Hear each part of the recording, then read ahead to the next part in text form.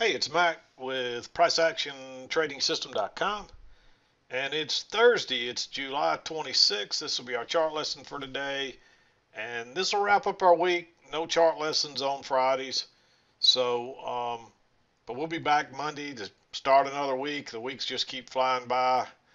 Um, Mostly sideways today. This did have an upward bias early on, and then we had a downward bias the rest of the day. Uh, Pretty much once we went below the EMA here and continued making lower highs, you had a downward bias. But up until this point here, it really had an upward bias. You can still see it swinging above and below the EMA, and generally you can trade that both ways if you get a setup.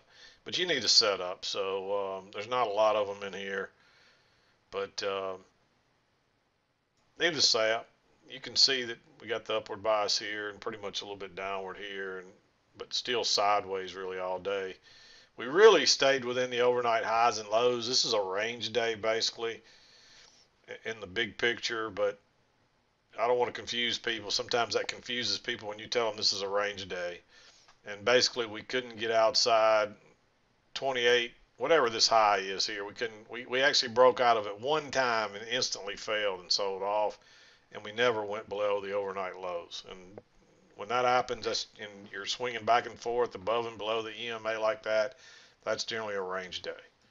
So keep that in mind. And that's a good way to know if you can trade it both ways. If it's swinging back and forth, as long as it's in a fairly strong trend line like this, I'd probably say you don't even want to go with the trend. But when you can see we got outside of it several times before we finally reversed here. So we really got our first break here, and you had two legs up, and you would think that's probably the end of it, but we had one more push up, and then that was it for today. So they evidently wanted to run these stops up here, and guaranteed there was a lot of people that got long up here above that, and then off, they trap them in there, and off it's, and that's why this is such a big sell-off right here. A lot of people were long, probably a lot of them got long in here. There were probably a lot sitting up here because there's so many trading strategies that teach you to buy a breakout to the high side or sell a breakout to the low side when really you need to do just the opposite. And so there's probably umpteen number of people with buy stops up here above this, and when it shoots up, and those traders just get sucked into the wrong side, and then when it starts falling quickly, they got to exit, and next thing you know, they're gone. And you can see how that rockets down. A lot of selling went on to run that back down real quick like that. So, but anyway, let's back out. We'll talk about the trades, and we'll wrap up our week. When I came in, we'd been trending slightly upward to sideways. You can see how flat that EMA is there. We've been going, but there's still an upward bias. We're making higher lows and for the most part higher highs here. So that's still an upward trend, but you could trade this both ways if you got a good setup, something you wanted to trade. But really the first, 7 o'clock's right in this area right here. And you might have thought about going short there, but there's not a lot of room back down to that trend line, so I wouldn't go short there. But I like going long there, just because it's a right off the key entry point. Nice bullish bar. And there's two swings there, so even though you don't really see a second entry, there's a hidden one there. So if you wanted to go short there, you could. I'm sorry. So if you want to treat that like a second entry long, you could. It's just understand that it's hidden. It's not really a perfect setup. So I'd like to see a real, I want to see it break higher there and then turn down. But either way, I like that trade. Nice bullish bar right off the key entry point. Two swings down. Just go long right there. And you can see that a lot of the smarter traders will wait for a little more clarity. And so then it tries to go lower one more time and gives you that second entry. This was probably the better place to enter. And if you're already in, I wouldn't be afraid to add on. If I wasn't in, I'd probably get in here. But notice what happens. It pushes up and turns down one more time and gives you that failed second entry short and then goes higher. So I'd be okay with jumping in there again. And notice that that's a new swing low. It's lower than that one or that one. And so that's a first entry, a second entry. So I like going long there again, or adding on again if you want. And off it goes. And that would have been a And it actually went lower here and turns and goes out this side. So if you'd have went long on a stop, one tick above that, or even let it break higher and drop a limit order, you could have got filled all the way back, probably all the way back in here someplace. I'm not sure how far. I can't remember how far back that went. But you could have gotten at least a couple of 3 ticks into that bar. You probably could have got filled. Well, actually, you can see where it closed. It closed all the way down here at the low. So you could have gotten filled all the way down to at least where the close is on that line right there. And then if you anywhere under there, you'd have been able to catch a runner and ride that all the way up. Now, this is really clear, this channel here. I never drew the measured move. If you put that up there, you can see that's basically a measured move. So if you measured that and moved it up there, that would have given you a place to exit. But I still think this was just a single tier and we just had a big overshoot. But if you do get an overshoot, always measure, get you an equal distance and put your next line up there and look for something to happen around that line. But anyway, we sell off real quick. And I don't see a good enough signal bar that would make me risk that with this short-term trend line working up through here that never got a close. We finally get a close. It tried to go higher twice and failed. And it does confirm that short-term trend line coming down. But that's a perfect doji for the most part. It is a second entry counting off that low. But you don't have a lot of room back to this line. And you've got this support across here too. If you could get in that and have enough room to get out, you might take that. But with that being a doji, a lot of times it doesn't matter if it's a trap. But we're just going too sideways here. And we're right in the middle of the high and low swing. That's kind of no man's land. So I just stay out of that one. And notice we come down here and we continue to try to get lower. And then we finally break below. If you draw this down here where the 2 lows are, you can see we 1 tick lower and then it reverses. And we actually got to close outside that trend line and a new low. And that's the first break of this trend line. So I'm going to go long right there. And hope that we run up for at least a retest of the high. I still like this better right there. I just wanted to show you that was that little 1 tick. And this one was real tempting, but you don't have a break of that trend line. We had a big overshoot here, possibly. We're already going sideways with, you got 1, 2, 3 matching highs there. It's not worth trying to risk getting long yet. Wait and see what happens. And then, of course, it does right there.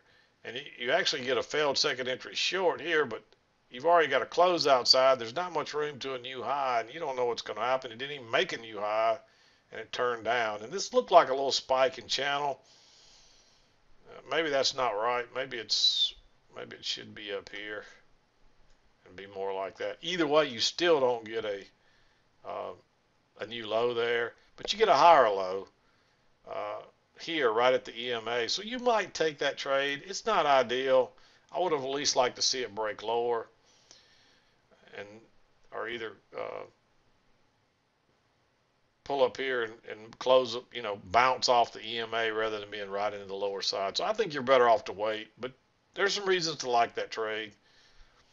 And notice we push up, pull back, then we push up again, pull back. Now you got a failed second entry short. You're still bouncing off the trend line and the EMA. That's double support. You got confluence there of those two. Notice that bar is very neutral, where this one's nice and bullish, so I like that one. This one, you may not have got in. It would have come back here and filled you, but it never filled that little gap, unfortunately. So you may not have gotten in there. Notice it comes back here and fills it, then some, before it takes off again. But anyway, I like that trade if you can get in it. Your chart might have been slightly different. And, of course, we just keep working up. And now we got a new high. And so you got to be a little careful with longs now, because you've had a close outside, at least 2 legs up, and we're not getting back to the upper side here. We're coming up short, so you can see it losing momentum. But notice what happens. You come down first entry, you move down second entry, and you get a nice bullish reversal bar. And really, you had that low, and you tested it once, you tested it again. It's a little bit of a double test. You got a little bit of room back to the EMA, and when it's going sideways like this, you just don't stay away from the EMA very long. It's going to come back, And so when it gets away, those are usually good trades. So I mark that one. Same thing on the other side here. Notice that it pushes up one more time and you got a big bearish bar. Look how far away you are from the EMA. Look how flat it'd been. We're probably coming back at least to the EMA if we don't reverse here. And so I like going short right there. It's a little bit aggressive because generally you want to wait on the lower high. And look how it pushes right through the EMA, comes back, and you get that lower high right here, but that bar's too bullish. It's not a true reversal pattern.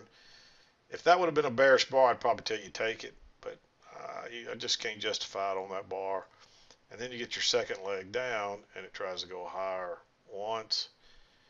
And again, there's a failed second entry long right there, but you've been too far away from the EMA.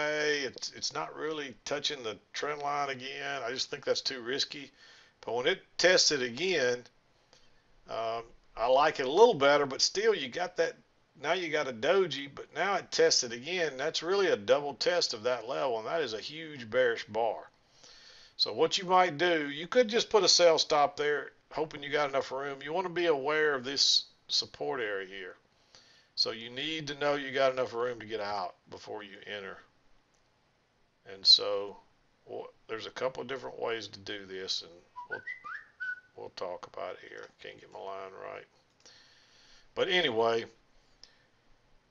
I wouldn't go short below that one, but this one, I'd let it break below and maybe drop a limit order. You might try back here one tick below that one. You wouldn't have got filled, but at least a tick or so back in there just to make sure you got enough room to get out before here. In this case, it doesn't matter. It went straight on through, but you don't know that's going to happen. Notice how it didn't go very far before it bounced, and that's why I tell you, don't listen to these trading gurus that tell you to sell breakouts on the low side or buy them on the high side, because you see they failed both times. Even if they're going to continue on, they'll usually fail and come back temporarily. So don't fall for that buying and selling breakout stuff with the move. You basically want to do just the opposite. And so it does shoot on down. Turns out to be a pretty nice trade. Just make sure you got room to get out there. That's what we talked about.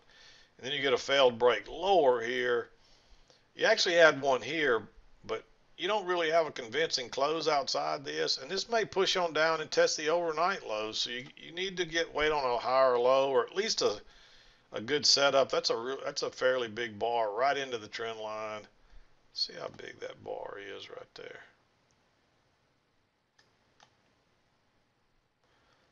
That bar is 6, so it would take exactly 8 ticks. So you could get in that one within the rule, but you'd be right at it, and you see you would have gotten burned by doing that. I would want a little better setup, and you end up pushing down a little further, and of course that bar is huge, and then you don't break above it. You got 3 matching bars, so you got to ignore that. Notice how it broke out, pulled back, and then went higher. You do have a higher low here. It never broke lower. It's right into the EMA. It gapped over. You probably couldn't get in that one anyway. And it runs up. And then when it comes back, it pushes back through the EMA, and it can't close. You get a lower high right here. Notice how it break. And you're looking for a retest of this low. And notice how it broke higher and then turned. I'm not sure which way it went out first, though. I really have no idea. I'm guessing it might have went out the low side, out the high side first, and then turned down. But I don't know that. So you'd have to watch the replay if you don't remember either. But I'd probably skip that one regardless. And then when it tries to break higher again and everything's below the EMA and you get that nice bearish bar, then you can go short. Again, just make sure you got enough room to get out. We've actually pushed a little lower, so this is probably the more important swing low. But notice what happened here. It actually bounced at that line again. So that support resistance is still important. There we go. And you got to make sure you got room to get out. So you may let it break lower and drop a limit order a few ticks back and see if you get filled. And then it bounces right there off that line. I'm not crazy about that one. It's a little small bar, and it's mostly bullish. But there's no real convincing close. This might even be more like this. Let's see how it fits on the other side. That's how you can usually, and you see that's probably it right there. And so I just don't think you want to go long there. If you get a double test, maybe, but notice when it comes back here, it pushes on through. You don't get a double test. But it does come back up here, and it tests this high again. And you can look at this as a double test. You made the high. You basically had a double top. You tested it a few times here. Then you come back and test it again. Nice bearish bar. And this is a first entry, second entry. And this does look like a tighter range again. So I like going short right there. It takes it a minute to go, but that's a quick, easy move down. And that gets you into the 2 o'clock hour. So it was relatively straightforward today. It could have been a little confusing in here, but you got to remember, you got this working down. This is a fairly strong sell-off, so you're probably going to try to test that low again, and it does, and then it just keeps going sideways until it breaks lower and fails, and then breaks higher and fails. And if you don't learn anything else today, just make sure you remember that on these breakout levels, always, if you're going to enter, you probably want to fade it. Fading meaning if you break out the high side up here, you want to sell it. That's a fade of what everybody teaches to buy up there. You want to sell. Same thing down here. Everybody teaches a sell on a breakout down here. You want to fade it and buy it. So that's my, if you don't learn anything else about ranges, make sure you understand that, because that's key. If you're not going to fade the trade, don't do anything at all. Just wait and let it prove itself and play out. But don't go with what 90% of the stuff you hear taught out there is to buy on the break higher or sell on the break lower. It doesn't mean that it'll work occasionally doing that, but I've shown you over and over and over that's the low probability. That's the losing strategy. We want to go with a winning strategy that's a high probability. And if you can't trust it, go study some charts and watch what happens on most breakouts. Even if it's going to continue on, it will come back and test this breakout area here. And notice it came back all right. It never even checked up. The bottom fell out of it. But that's because all these longs are exiting. They realize what's going on and they got to get out. And then it just starts going sideways again. So guaranteed this is probably stop running. They pushed it up there, ran those stops, and then sold it off. And that's what they like to do. But anyway, I'm going to wrap it up for today. Hope you had a good trading day. We will be back again to do it Monday, but I'm done for the week. This is Mac with PriceActionTradingSystem.com, and we'll see you next time.